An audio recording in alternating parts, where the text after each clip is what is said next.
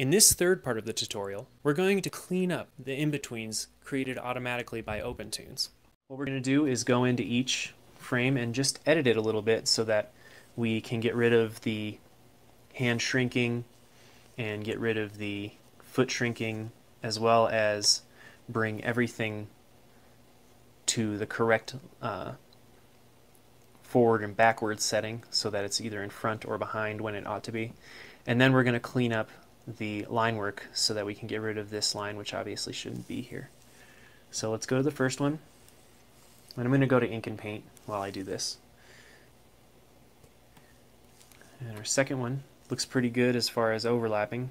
Let's go ahead and take our control point tool and manipulate this foot a little bit. See, now that we've done the automatic in between, you can put the points wherever you want them, unless you intend on doing more in-betweening, in which case you would still not want to change the depth value. I guess I'll call it the depth value of any of your shapes. So we'll go ahead and take the hand, kind of make it like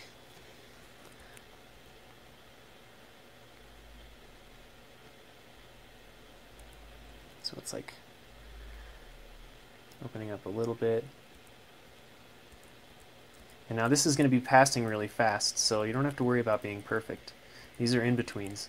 And as with traditional hand-drawn in-betweens, the accuracy, you can fudge the accuracy a little bit because it's going to be passing by so fast. So really all we want is the general shape to look good. Alright, that looks good. Let's go to our next one. And now at this point the head is starting to turn, so we'll want this ear to be in front. So let's go ahead and take our selection tool, click it, and again you can use the brackets or you can just right click and we'll bring it all the way to the front. And now we're going to go in and get rid of this line. And the way I'll do that is by using the erase tool. Just erase a little bit. You don't want to go try and be too specific with it because you might end up erasing lines you don't mean to erase, like that. You can leave little sharp edges like this and go in with your control point edit tool and just sort of move them.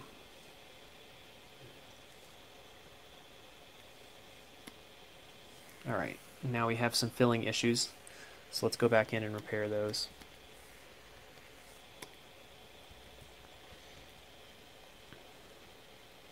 Now this is a problem that can occur when you're breaking the shape essentially. So what we're going to do is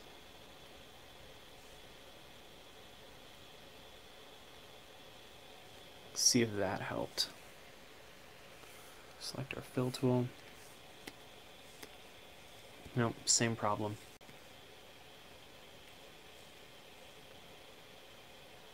So instead what we will do is we will take our tape tool, there it is, we'll do endpoint to line, make sure we have join vectors selected, and we'll join that endpoint right to the line there. Now let's see if that helped. Take our fill tool, there we go. Now there are a number of ways to fix when you're having filling problems. There's a number of ways to fix it. I'll link in the description below to another video I did which explains in detail some various different types of techniques you can use to deal with filling vector shape issues which will arise, especially if you're using Auto-Inbetweens and you're having shapes overlap one another like this. Alright, next frame. Now as you can see there can be, depending on the manner of in-between you do, there can be a lot of cleanup work. But I think in the end it is quicker than drawing all these in-between frames. So it's just a matter of what you're trying to accomplish. So let's take our eraser, we'll erase that. Oh, see what we did is we end up erasing the foot line beneath. So a good thing to make sure you're not erasing lines you don't want to is take your selection tool and select what you want, the line work you want to be affecting with your erasing, or really at all in general, and you double click it.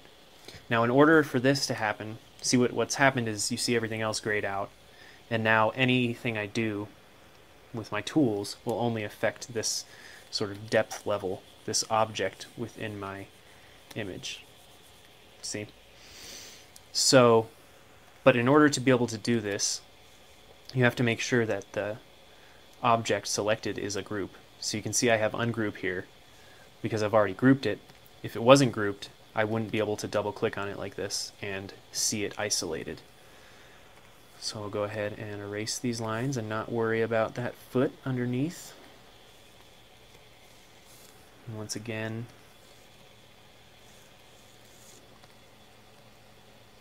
move this like so. Let's see if we can get away with just this on the leg. So go ahead and tape this in. Let's see if we made it work. We may have to tape the leg as well, but we might not have to. See? Didn't have to. Alright. Let's go back to our select tool and get out of editing this single object. And that looks pretty good. And now our final image. Now that we've already done the in-betweening, we can go ahead and edit this final image. And there we have it.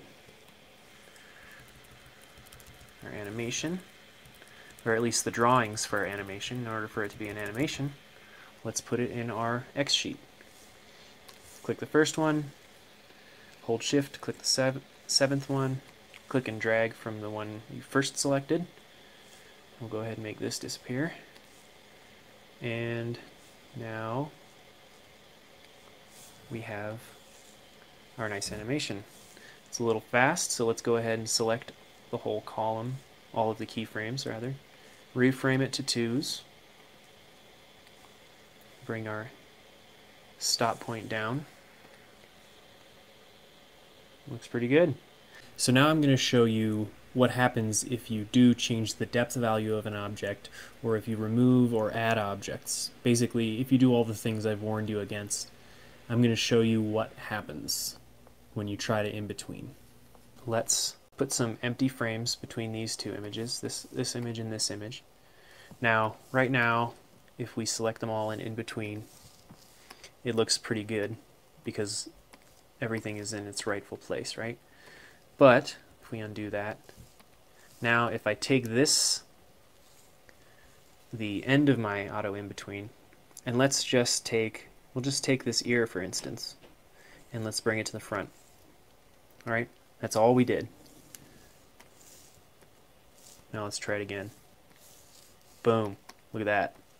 So we've completely confused it. It doesn't know which shape is which now because the order of the different shapes is changed. In the same way, if we were to delete, let's delete the hand. Try it. We get the same thing. We get a bit of confusion. It doesn't know which shape is which, and you can see it flips the feet. For some reason it reads the left foot here as the right foot here, and it flips the feet. So it's not completely terrible. It's not something you can't work with and fix. Well, let's see what happens if we add an object. Let's just take our geometry tool and just add a polygon right here and try in-betweening. Once again, it gets confused about which object is which, and it does some crazy flipping. So it thinks that, apparently it thinks the right foot is this triangle, and it brings that foot up to become the triangle, and brings the right hand down to be the left foot. So basically you can get a sense that your main goal in doing auto-in-betweening is to change as little as possible. Basically all you want to change is the location of control points. So that's it. We're done with our animation. we created the two key poses, automatically created in-betweens, and cleaned things up a bit. If you like, continue to the next tutorial, which will be a time lapse of me creating 3 different animations using automatic in-betweening and the techniques that I've showed you in the previous 3 videos.